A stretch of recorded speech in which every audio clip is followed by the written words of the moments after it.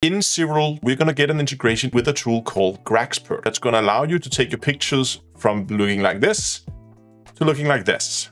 We are currently in the Siril 1.4 beta 3. It's not the final release, but we're going to still look at the tool as I think it's pretty cool what it can do. First, you need to head to the Graxpert homepage. It's a free tool. Download the version of the tool that fits your operating system. The installation is pretty straightforward. The only thing you need to pay attention to is where the tool is being installed. Because once you're done with this, head back into Siril, and we're going to go up here to the burger menu in the corner, go to Preference, go to Miscellaneous, and down here you can see that you have the Graxpert that you need to set. I have already set mine here because I've been testing it, but basically this should be empty for you, and you can click on that. You browse to where this thing is installed, and you select the Graxpert.exe, click open, and now it's set. There is a few more steps you need to do in order to get it to work. One of the things that I found to be helpful in order to get it fully working in Siril was to open the standalone tool, go to advanced, and make sure you have two models, both one for background extraction and one for the denoising. If they're not available, try to make sure that your system clock is synced up with the time servers, because if your system clock is off for some reason, it can't find the models it's going to use.